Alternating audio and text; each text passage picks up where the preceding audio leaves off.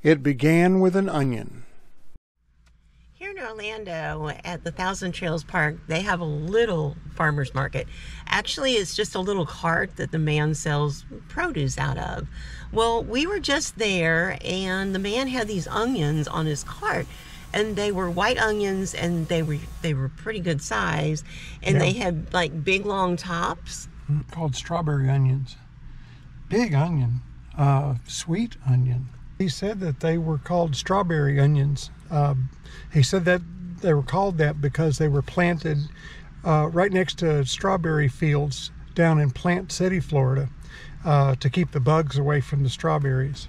So we looked up Plant City, Florida, and we found out that it's only about an hour away from here. And so we wanted to go down there and take a look. Which, by the way, Plant City isn't named for plants in particular. It's named for a guy named Plant who founded the city. Yeah, it's only an hour away. We're going to take a little road trip. You want to go? Yeah, come on.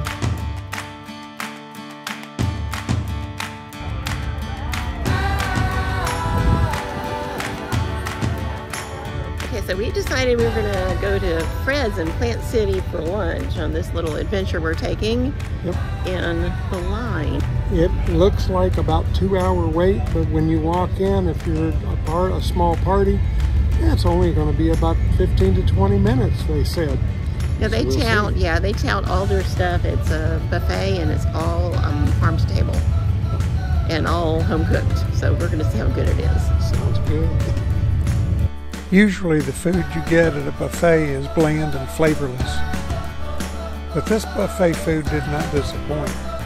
The buffet was lined with pot after pot of steamy, colorful veggies and yummy meats.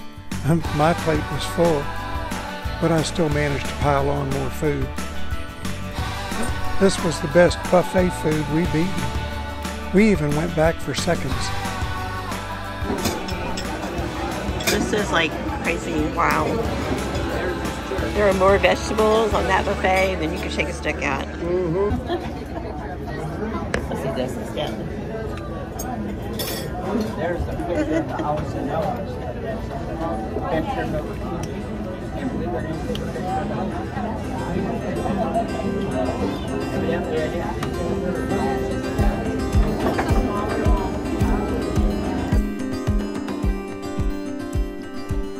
Our next stop was Parksdale Market.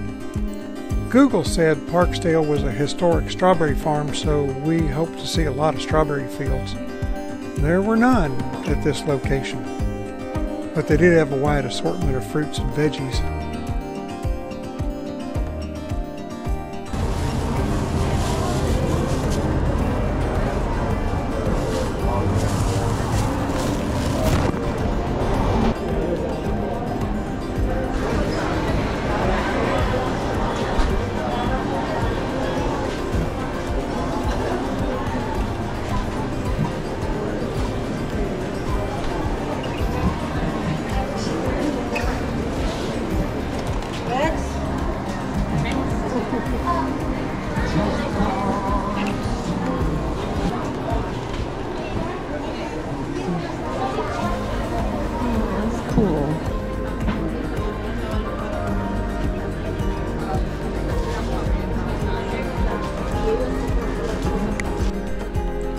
After purchasing some wonderful produce, we decided to look for some strawberry fields. We knew that there must be strawberry fields around somewhere. So we Googled strawberry fields near Plant City. The closest was Berry Hill Farms, so that's where we decided to go. We didn't realize that it was a U-pick farm until we arrived. Even though we had just purchased strawberries, we decided to pick some more from Berry Hill. At the farm, we discovered that the strawberry onions were in fact planted at the perimeter of the strawberry fields. There's the onion that started it all. Choosing the ripest, freshest looking berries was a lot of fun. Pulling an onion or two was tempting, but we decided that might get us into a little trouble with the farmer.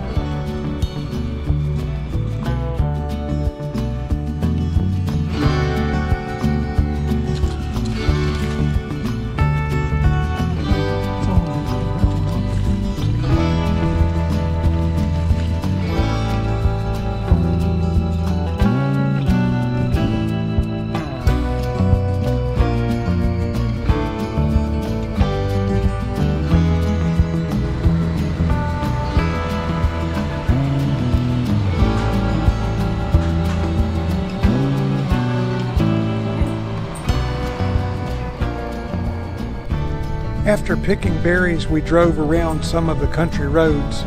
The landscape was dotted with berry fields, and planted on the perimeter of each of those fields were strawberry onions.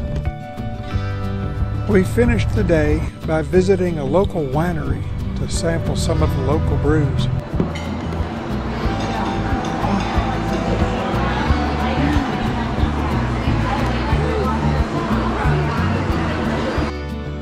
Yeah, we'll try dry blueberry.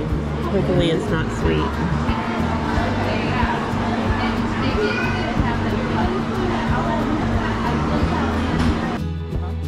Okay, doctor's order hippie bison it is. Peppa bison, not hippie bison. I said hippie. Peppa bison. Okay.